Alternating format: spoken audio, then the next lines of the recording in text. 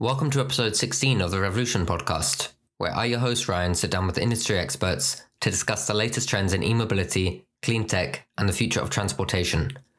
Today I'm joined by Felix Hamer, EV travel hacker and e-mobility enthusiast, who through his website electricfelix.com shares his EV trips around Europe, as well as EV travel advice and travel guides. Into the episode we go. Thank you for joining the podcast, Felix. It would be great to start with a small introduction about yourself before we get into the conversation. Yeah, thanks, Ryan, for inviting me over here. And the thing is that it all happened sort of by accident. And I used to travel a lot, and I still try to, but right now it's a bit more difficult. And the thing is that I never owned a car. I just had a motorbike. So for all my trips, I used to rent vehicles.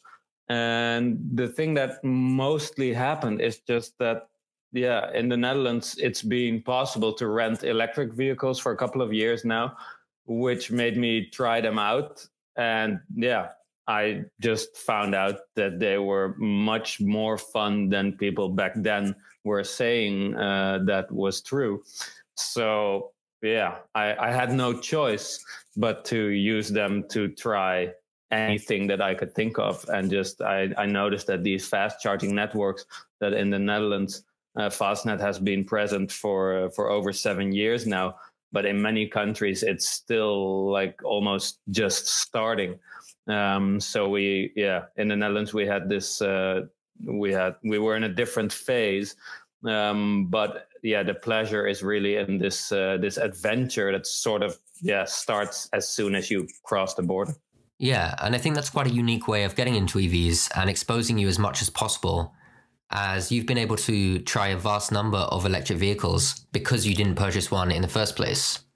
So when did the interest in EVs begin? Was there a specific moment or event that sparked your interest?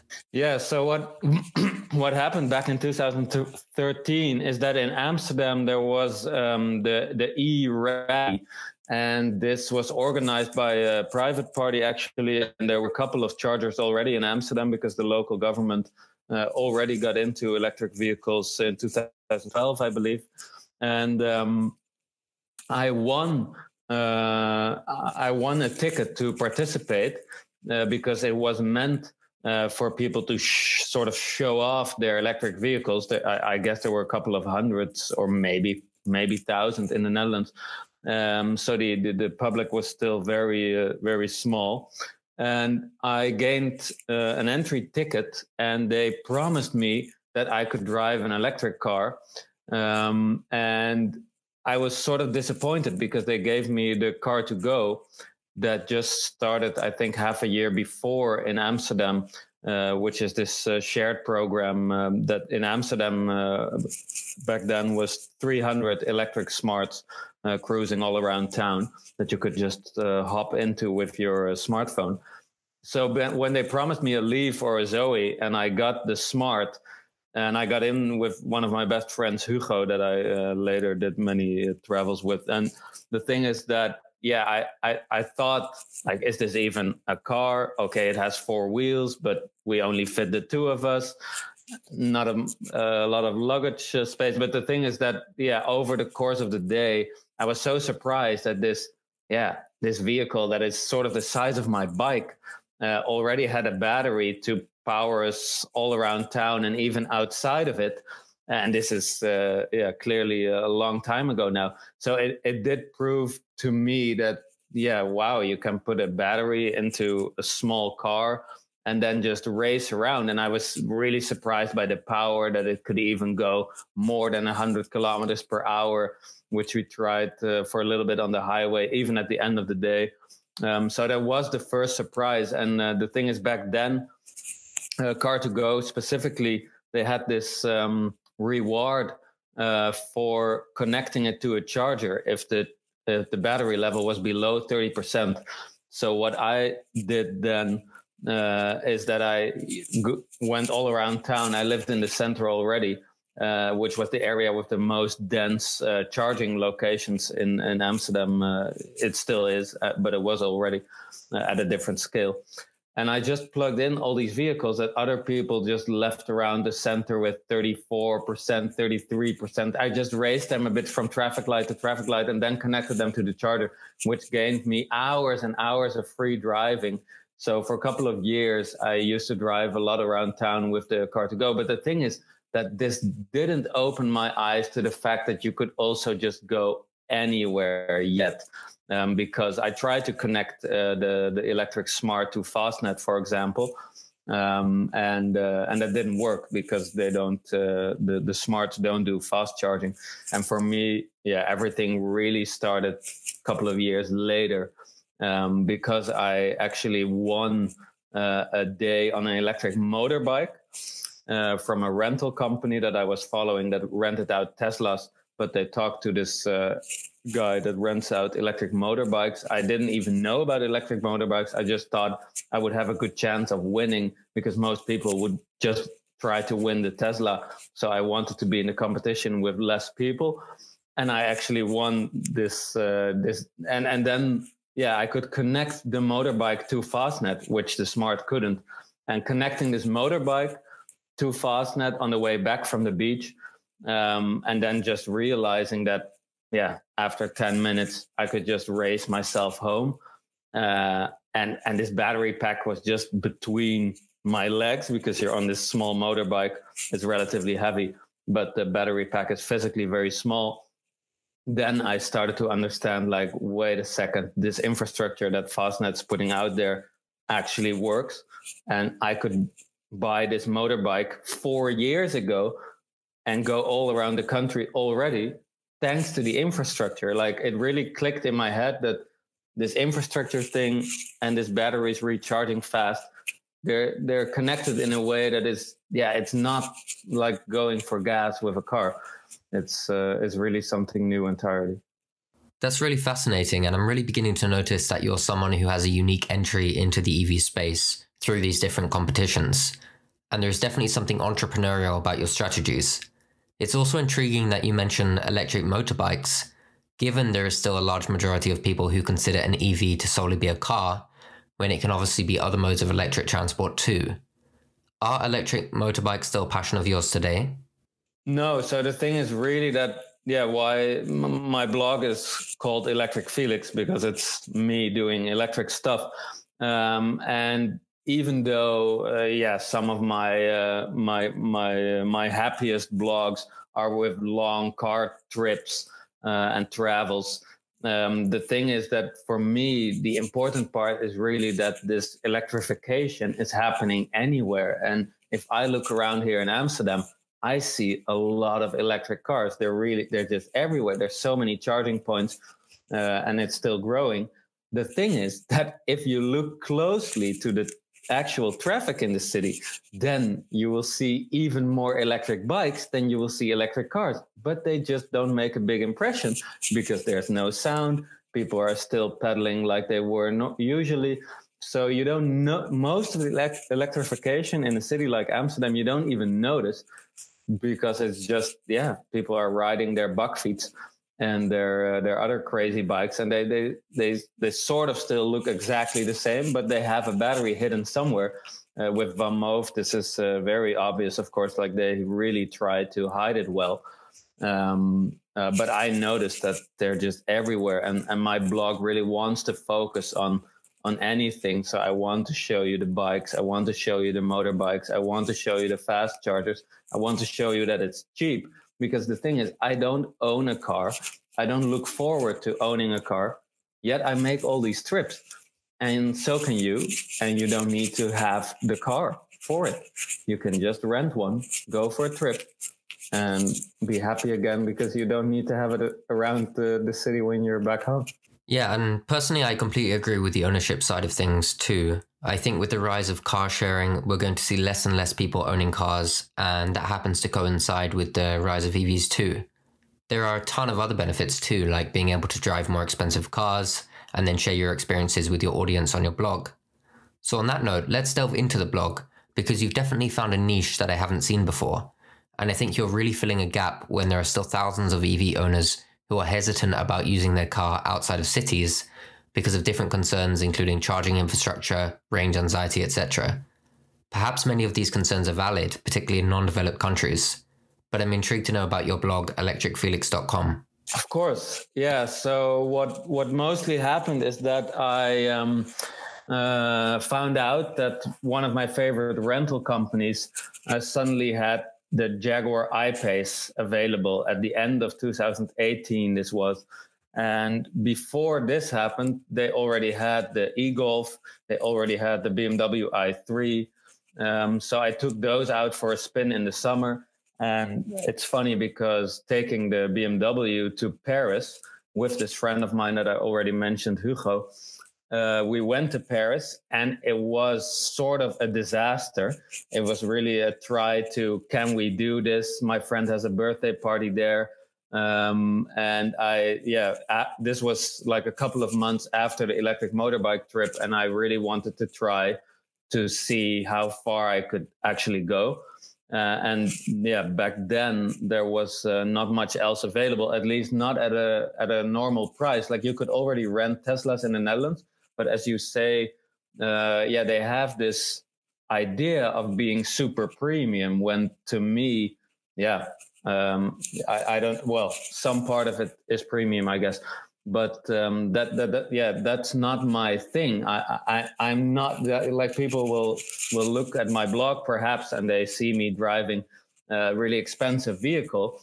But the thing is that I try to do it at the lowest price because I don't make a fortune and I don't even intend to. Yet I still want to travel a lot, but I will just visit friends and do all kinds of tricks to just make it affordable. And the thing is that when we did this trip to Paris, we really encountered all these issues when we started crossing the border. So the first chargers that were acting up was in the middle of Belgium, but then in Belgium afterwards you still feel lucky because you get to France. And that is really when adventure starts, because any charger can be broken. It can be weirdly functional. It can be delivering half the power it's promising while you pay by the minute. So extra painful. So all these weird things started happening. But the thing is that the fun is also in that if you do make it to Paris, then you can just connect to the power outlet of the friends we were visiting. So we were charging on the Seine River, actually, at the Schuko power plug. And then that will get you a big head start to get pretty far. And you can, even with the BMW i3 back then, you can nearly make it to Belgium on that free energy from Paris. And the thing is that when you do make it back, then you start to really appreciate the infrastructure that Fastnet back then had already up and running in the Netherlands.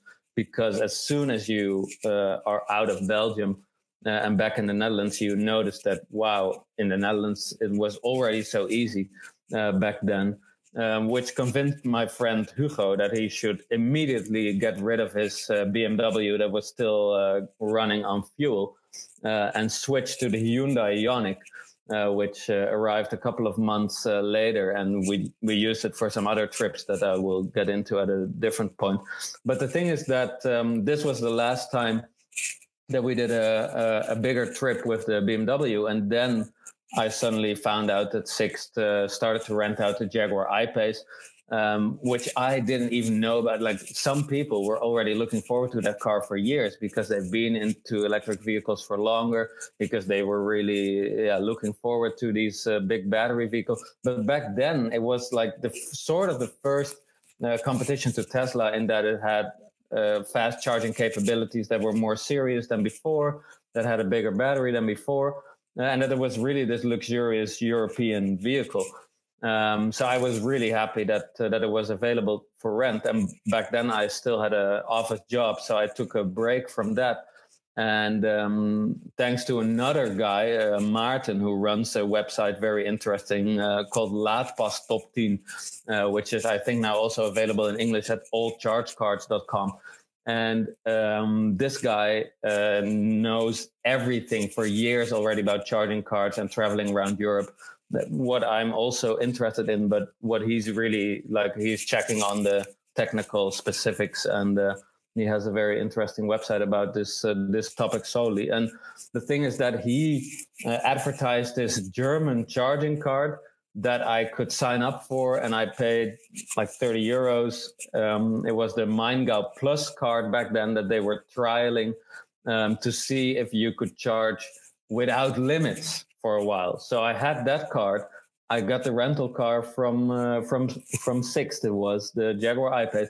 And I went to Germany and I just did circles from Berlin to Munich to Frankfurt to Constance, visiting friends that I have in all these places and making some new friends, doing couch surfing and everything. And I just raced the Autobahn, and I made some YouTube movies that are still some of my best viewed films, because the thing is that back then the charging at the new Honda charger in Frankfurt and stuff, it was all like, it was really, you had to find these couple of spots. Fastnet just had 5 stations or 6 up and running in Germany, and there wasn't that much choice. And you needed to be sure where you were going, because anywhere could be the last working charger back then. But it was really mind-blowing experience, because it also showed me that if you have these routes, if you go from Frankfurt to Munich, for example, this is a couple of 100 kilometers. So if you time it well, you just need this one fast charger in the middle, and then you can do the whole trip, and even at German speed if the weather isn't too horrible. So I really that it opened my eyes to the change that one fast charging location brings. As long as you can trust that location, that it has a couple of working chargers, hopefully maybe even offering different speeds and stuff, that these differences are so huge, because back then it was really just starting out in Germany that more and more stations were popping up. So I visited some stations that were just up and running for a week or 2 weeks, but they really opened this whole new trip that before would have been much slower, because you would have to have gone to a local supermarket to survive. And suddenly you had a couple of highway capable chargers. And that got me in the right direction. Back then I was just sharing this on Instagram, and I joined the Facebook group where all the Dutch I-Pace owners were gathering. And that really got this conversation going, that I was already traveling a lot with the I-Pace, and some people were just receiving this vehicle that they maybe ordered a couple of years ago. But you notice that most people would just use it to drive around the Netherlands. So I was one of the first to actually go very far and show them that it was possible, and it got me well connected in this community that feels like friends now. And one of these guys actually invited me for lunch one day, and he just told me like, what you're doing is great, but you need to share this. You're gathering all this knowledge and you need to share it. So that really got me going. And in 2019, I started the actual blog that is electricfelix.com, and I started writing about doing these trips and how I would plan it, and sharing more of this. So I started to rent the I-Pace nearly every other month and just doing crazy adventures with it. Well, I have a lot of follow-up questions based on that. One question that I'm yet to ask any guest about is regarding charge cards and the role they play in e-mobility. As a petrol card driver, no such thing exists, as you will simply drive to your nearest petrol/gas station and fill up the tank. With EVs, things are a little different. For our listeners, would you be able to explain how charge cards work and how they might be applied to different countries and providers?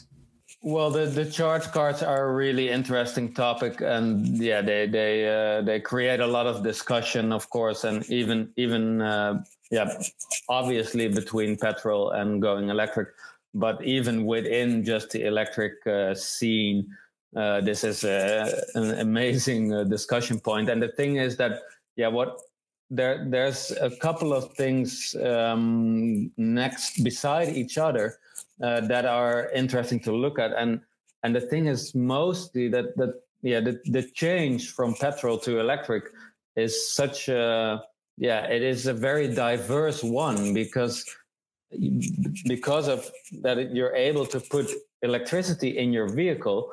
Yeah, a lot of people, even in Europe, will be able to put their own electricity into their own vehicle.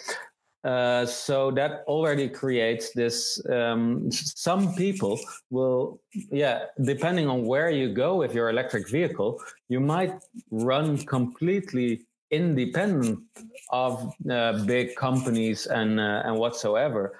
And it's really that clearly when you go on a big trip, like I do sort of all the time, then you get into this charging card madness, because clearly if you're far away from home and you find yourself in the neighborhood of a charger, might be an AC charger, might be a DC fast charger, then suddenly it's depending on which company operates this machine.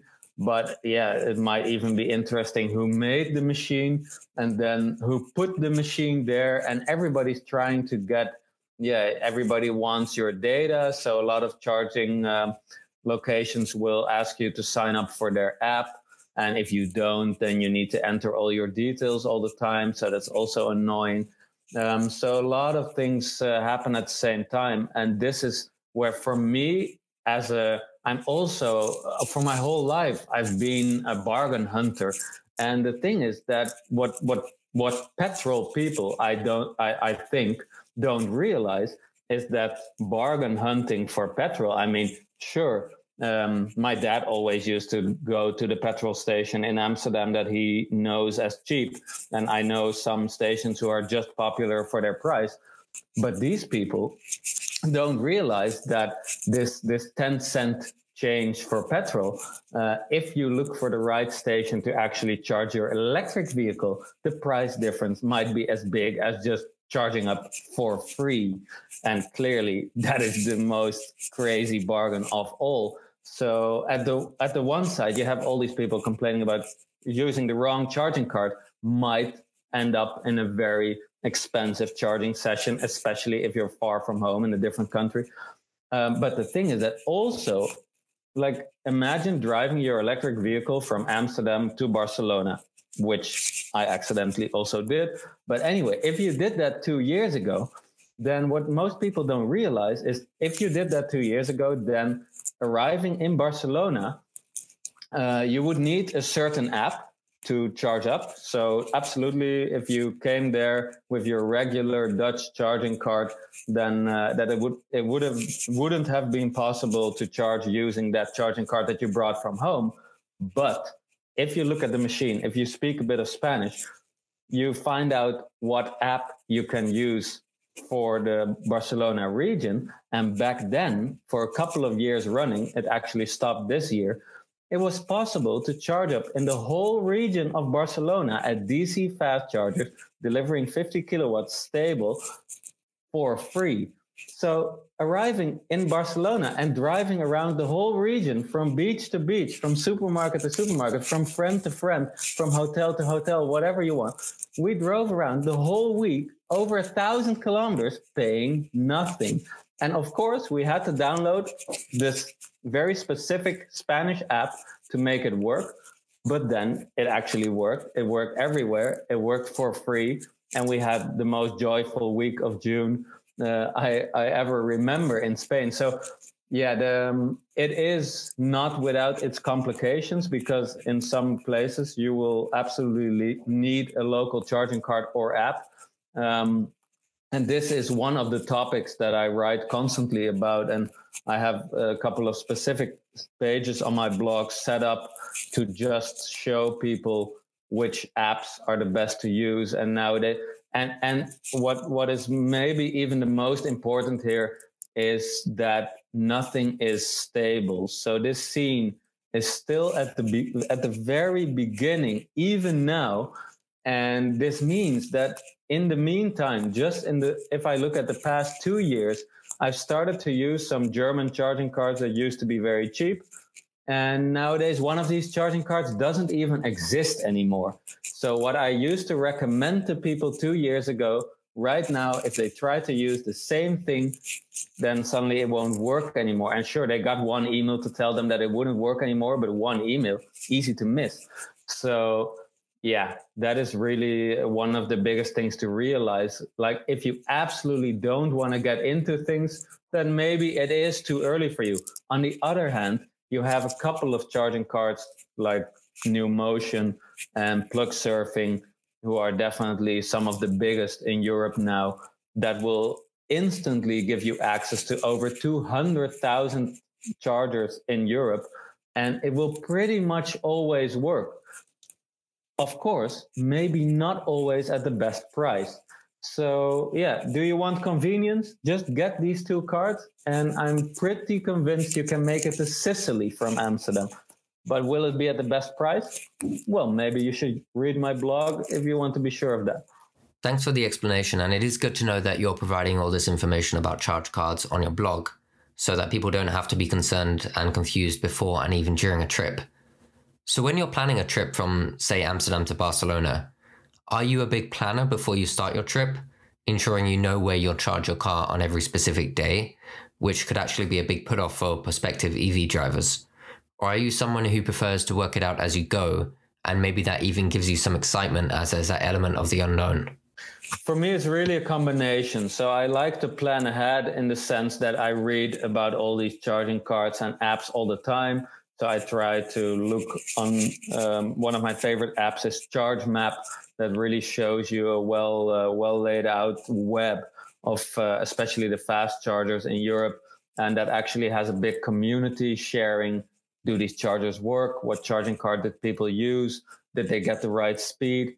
So that's a really interesting functionality that many charging apps still lack. They just show you if a charger is maybe available, but then, yeah, you still don't know what will actually happen if you're there. So I try to look ahead for these things. But what I also really love is just to drive and see what happens. So when I have some of these apps on my phone, and especially if I'm driving with a friend that is open to these kind of things, like Hugo in his Hyundai Ioniq,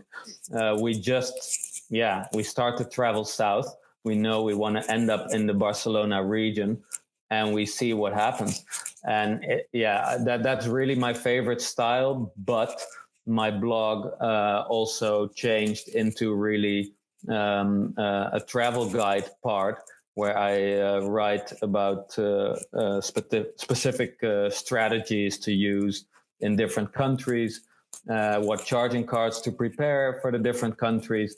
And I have many clients that I help plan their travel ahead. And then depending on their vehicle, depending on the weather we expect, depending on how many kilometers they like to do on a day, or how many hours they like to travel on a day, or where their preferred hotels are, we base a very strict plan of: you will drive around 120 kilometers per hour. You will arrive with around 10% at the charger. You can stay for half an hour or a little bit more if you want. So it really depends on the profile also, because obviously if you're driving around with your whole family, if you bring little kids, or if you have a specific time that you need to be somewhere, then you need to plan that a bit to make it work. But personally, if I have the chance, I love to just actually, like I used to, go for a drive and see what happens, and that way also make discoveries that I didn't plan ahead, which might be good or bad discoveries, but I'm always learning, so I'm always open to some obstacles also. Yeah, and I was just going to say, it really just depends on your intention for the trip. Is the drive the holiday, or is the destination the holiday? So how about we dive into some of the trips you've been on? On your website, electricfelix.com, you've documented quite a few different trips, for example, Madrid, Barcelona, Copenhagen, Wales. But I'll let you decide which stories you'd like to discuss on the podcast, and I'm sure our audience can find out about the rest on your website. Yeah, there's always more stories to tell, but since you are actually from the UK, and the trip to Wales was quite legendary, because this was back in early 2019, so it was still, I think it was only the third time that I took the Jaguar I-Pace for a spin. And back then I had a friend living in London. So what I did is I took my friend Hugo in the Jaguar, and we drove over to London together, where we picked up my other friend, who then had this sort of semi-planned idea of how we would drive around England and at least visit Snowdonia.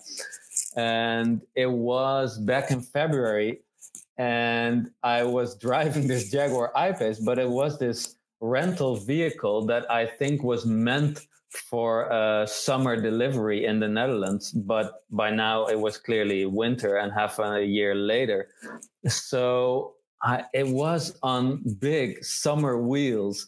And then the snow came when we left London.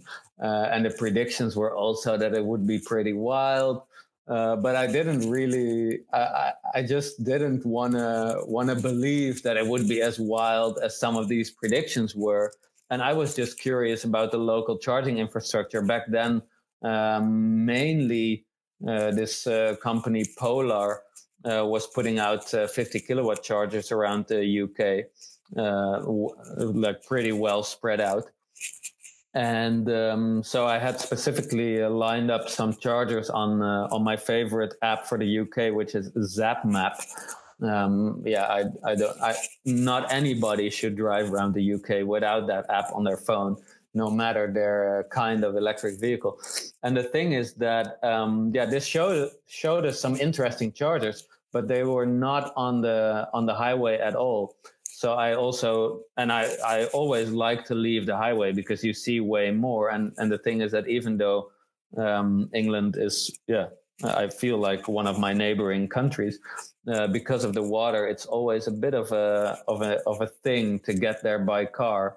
As a bargain hunter, it's also difficult because getting on this boat or this train is really hard to do for a very sharp price. So you sort of need to fill up your car a bit with people for it to be sensible.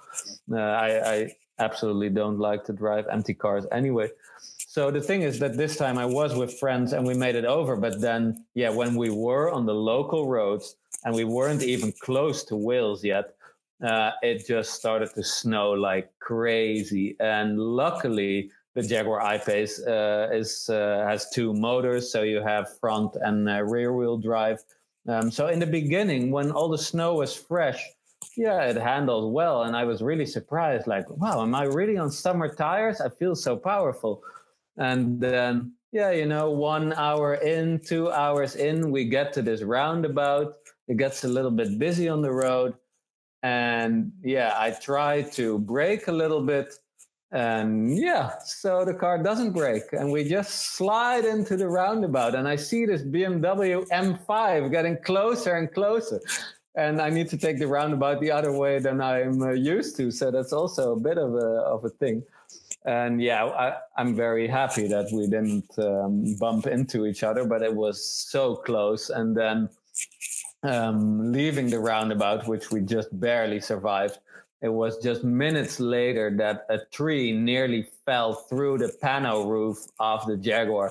So then I looked at my friends and I was like, okay, what can we do? Because staying on this road is just amazingly dangerous. And so my friends, I was lucky. So this is also a thing, like if you're alone behind the wheel of an electric vehicle, then you will experience this moment that you're looking for this charger and that it's hard to actually make it work. So I really suggest that you park it on the side of the road and just look for something if you're alone. But luckily I had friends with all these apps on their phones and being happy to look around. So they actually found us a hotel which was very nearby that had Tesla destination chargers. And it was the first time that I connected to such a charger. And that I found out that as long as a place that has these chargers set up, if they have more than one, then one of them will be Tesla only and the other one will serve every vehicle. So we connected the Jaguar to the Tesla charger and it worked. And we had the best parking spot right in front of this beautiful hotel, even though you couldn't see a thing because of all the snow.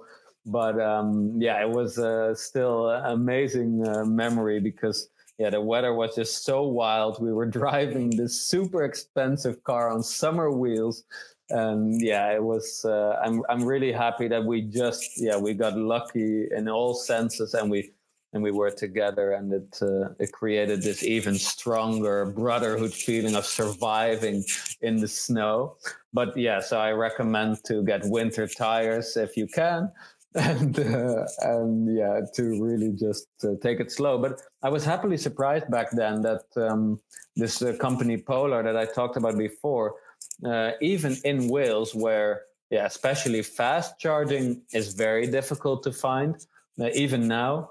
But I forgot about the company's name, but there is a company, you can find it on my Twitter account, that recently put out even 100 kilowatt charger in Wales. So some things are happening there. But back then I was already really happy that we found this 50 kilowatt charger, because yeah, you just back then we could chill at a nearby restaurant, bar, shop combination thing that had this charger outside the door. And yeah, I know that in England there's also some pubs who put out 50 kilowatt charging and stuff. And nowadays you have companies like InstaVolt that if you actually run a hotel, restaurant, shop, whatever, and you have some of your own terrain, you can just call them up and they will put these fast chargers right in front of your spot. So yeah, I know that in England some really interesting stuff is going on. You have a company like GridServe that is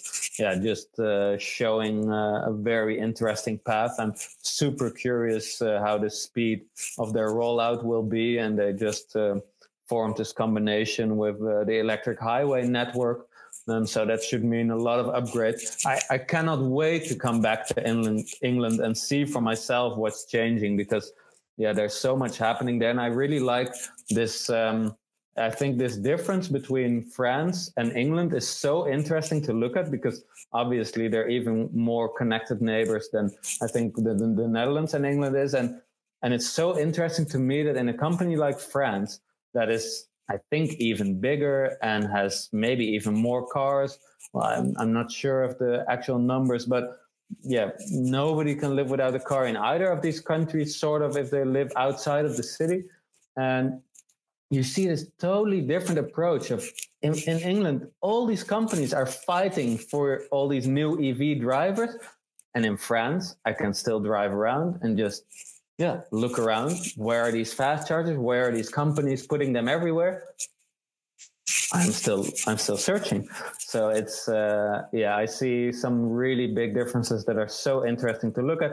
But then if you do hit this French village where there's a mayor who believes in EVs, they put a charger there right next to the local government capital. And then, at night, the charging will be free.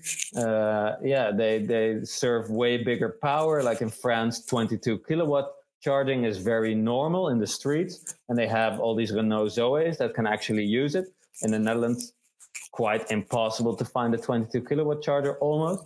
So there's, the differences, it's just amazing. You cross one border and everything will change. The names of all these companies, what are they interested in? Will they do AC charging? Will they do DC charging? Will they believe in putting lots of DC fast chargers out there? Will they put a roof over it?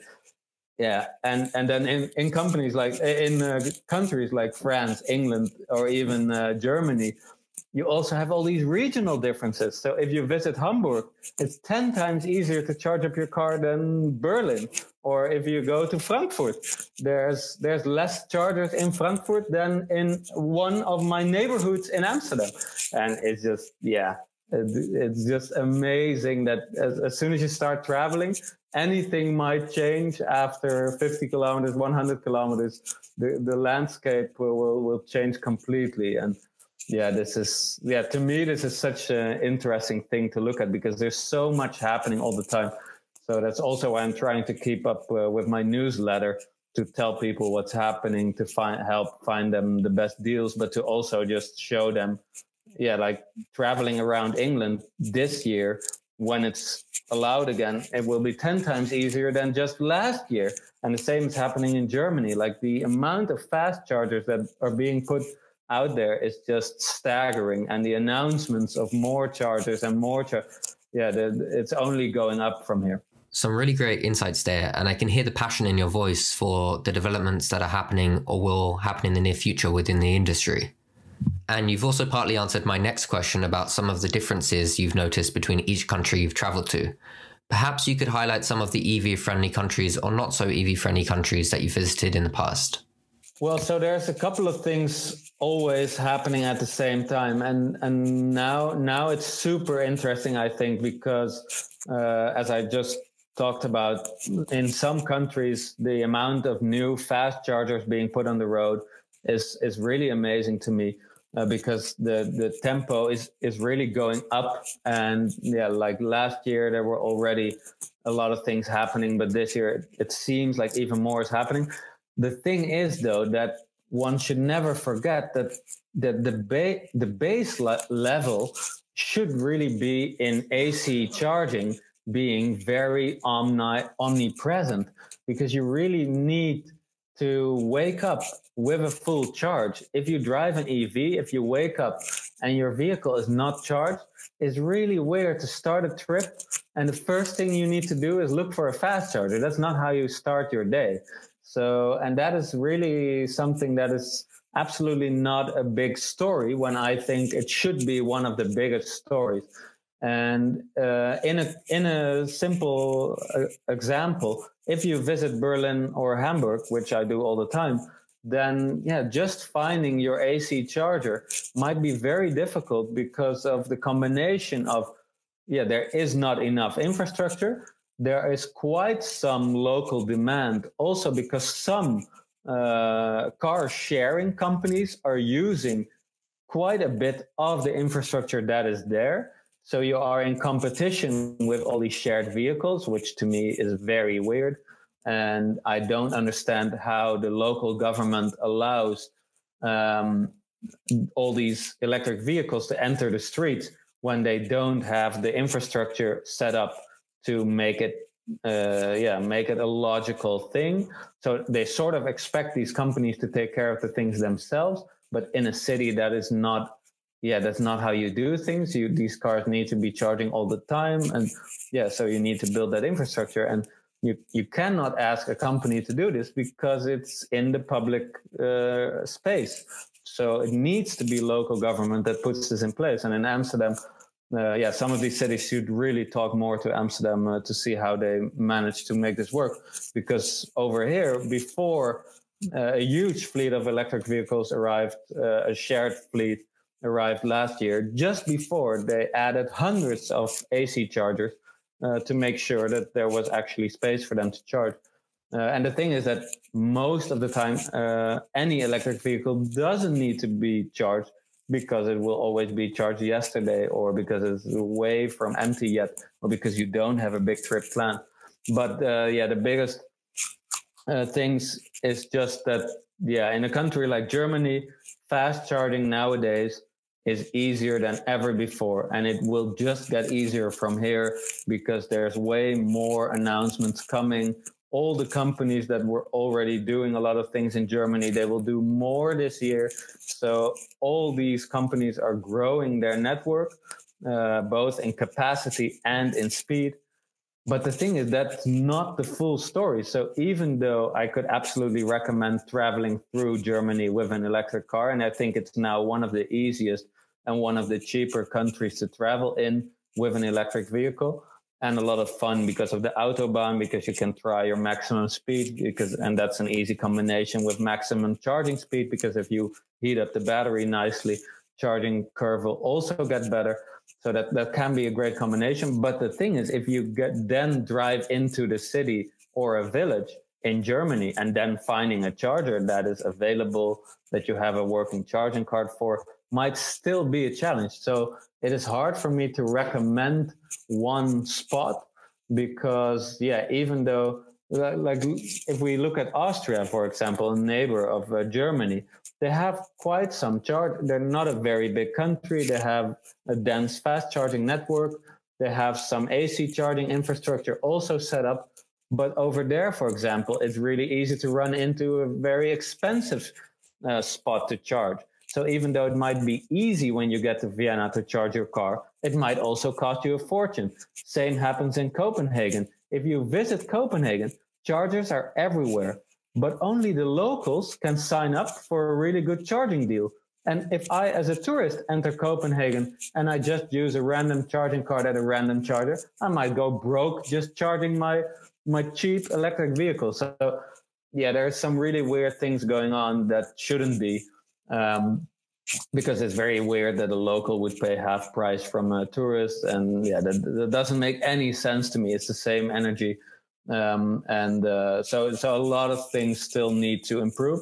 But what I think is really cool is that visiting countries like France, Germany, but England just as well, is that there's all these remote places you can visit. There's way more forest in Germany or France or England than in the Netherlands. And even if you just rent a hut in the middle of the woods, as long as there's 2 solar panels on that hut, then you can just connect to the Schuko charger and drive around the forest the whole week. And you don't need that fast charger. You don't even need that AC charger. Just a regular plug will serve you well, as long as you don't do big miles and you just do local roads, low speed. It's summertime, nice temperature outside. And then now, only now, there will be some vehicles coming with their own solar panels on the roof. So putting it just on the beach, on the parking spot, it will be charging up even without being connected. So, and this is only, again, just the beginning, because obviously it can only get crazier from here. Great. Thanks, Felix. Let's go into some quickfire questions to finish. First off, what is your favorite EV? Oh, yeah. Such a tough question. No. I will say the Hyundai Ioniq, and I mean the old one, because it has the best consumption of any EV that I've driven. And I really think that there's not enough attention on consumption, because at the end of the day, that matters a lot. If we all consume a bit less, then that makes life better for everyone. Nice. So for the second question, how important is charging infrastructure in your opinion? And if you had to give a percentage split between the importance of EVs versus charging infrastructure, how would you judge it? Well, I absolutely think that the infrastructure is where it begins. Like if a city wants to go electric and they don't put a ridiculous amount of AC chargers out there at the right price, then they're simply doing it wrong. Infrastructure comes first, because then the EV can connect to it and can go anywhere. So I would say like a 60-40 split, because you also want the EV to charge at high speed or have the right consumption. But infrastructure absolutely comes first for me. Okay, next question. In your opinion, what is the biggest misconception about EVs? Yeah, when I'm charging up, even far away from home, people will ask me, how far can you go? And they probably mean on one charge or whatever. But to me, this question is so hilarious, because they mostly ask me this question when I'm 1,000 kilometers from home or more. So I just want them to read my stories and find out that I'm looking forward to drive to Georgia with whatever EV I can get my hands on that will have insurance to go there. I think anything is possible. You can go as far as you want. Just take some time. I agree. What other things do you do that you would consider sustainable on a day-to-day basis? Yeah, it's funny that you mention it, because driving electric, it really changes your mindset, I think, nearly automatically, especially when you do as much fast charging as I do. You start to realize what's going on when you move yourself around with this vehicle. So, and this is what I really like about the 2-wheel vehicles that I drive, or recently the 3-wheel vehicle. My newest blog will be a 3-wheel vehicle blog. And I love that they can consume so little energy for transporting me, sometimes even all around the country. with so little weight and so little effort. But I really love to use an app called Too Good To Go, which helps you save food that would otherwise just get thrown away, and which gives me a fun meal or some nice cakes to treat to my friends. It's one of my favorite things, biking around Amsterdam and picking up these almost wasted food items. Yeah, I've also used Too Good To Go when I was living in Amsterdam, and I think it is a great concept, and I recommend it to everyone listening. Was there one thing or one person that inspired you to have a passion for e-mobility? Yeah, I would have to mention Marcel Bulthuis, because it was him. He runs electricmotorcycles.nl. And if I wouldn't have won this day on the electric motorbike and connected to Fastnet, I wouldn't be in this interview. I think it's just, it really opened my eyes to what's possible, because he was already doing this years ago, renting out these two-wheel monster vehicles that pretty much the world doesn't know about. The Netherlands has more than 500,000 people with motorbikes, yet most of them don't even realize what's out there. I'm so excited for all of the things that are still coming, because this will get so common in the future that is very clear to me. Okay, final question, and we ask all of our guests this. Is there anything you'd like to plug, perhaps a future trip you're planning later this year or next year? Yeah, I really hope that travel will open up again, because I'm really looking forward to doing new road trips. And every year I'm trying to do this Berlin challenge. So I will have to find a way to either do the Berlin challenge this year, but I will find an interesting theme. But I'm also really looking forward to go way more east, because last year was such a mess that I absolutely didn't get to do the trips that I wanted to. I was hoping to drive to Poland, and I also have friends in Romania that I really look forward to visiting by EV.